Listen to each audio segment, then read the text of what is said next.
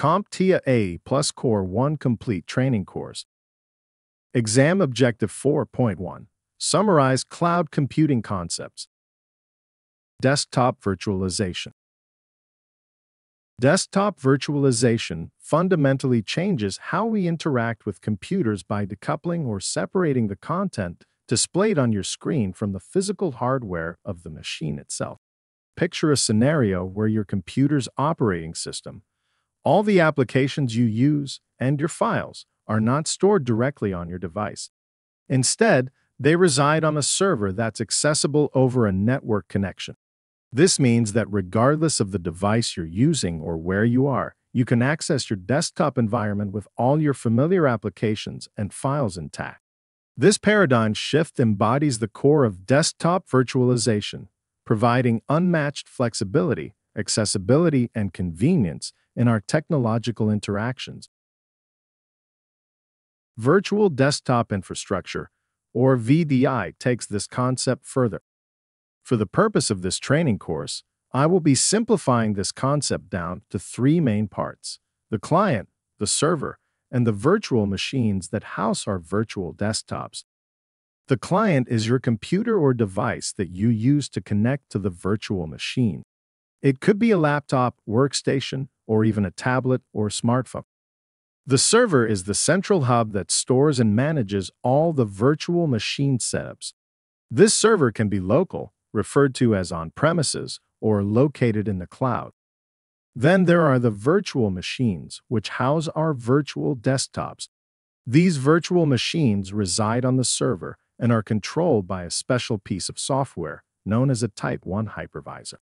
With VDI, each user will have their own virtual machine, complete with an operating system, applications, and their personal files. Just imagine each virtual machine as a personalized workspace, tailor-made for each user.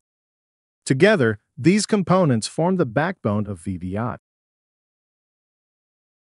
Now, let's walk through how a connection works. Imagine you're at home or in the office and need to do some work.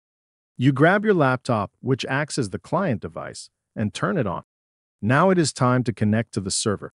To do this, you would open up a program or website on your laptop designed to connect you to your virtual desktop. This program acts like a special door that takes you to your virtual desktop. Next, the program will prompt you to enter your username and password. Once you do, it knows who you are and where to take you. The program then communicates with the server, saying, "Hey, someone wants to use their virtual desktop. Can you help them out?" The server looks up your details and locates the virtual machine that contains your virtual desktop. The server says, "Sure thing," and sets up a special connection just for you. And that's how a connection works in VDI. It's like having your personal computer stored remotely that is available whenever you need it. So you know what VDI is and how it works. Time to discuss some of its benefits. Firstly, VDI provides agility by allowing clients and virtual desktops to be easily initiated and terminated from the virtual desktop infrastructure. Additionally, it centralizes desktop management, leading to increased productivity.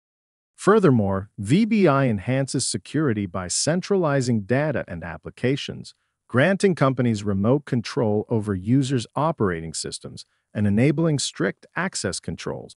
With VDI, you get all these benefits and more, while also reducing operational costs.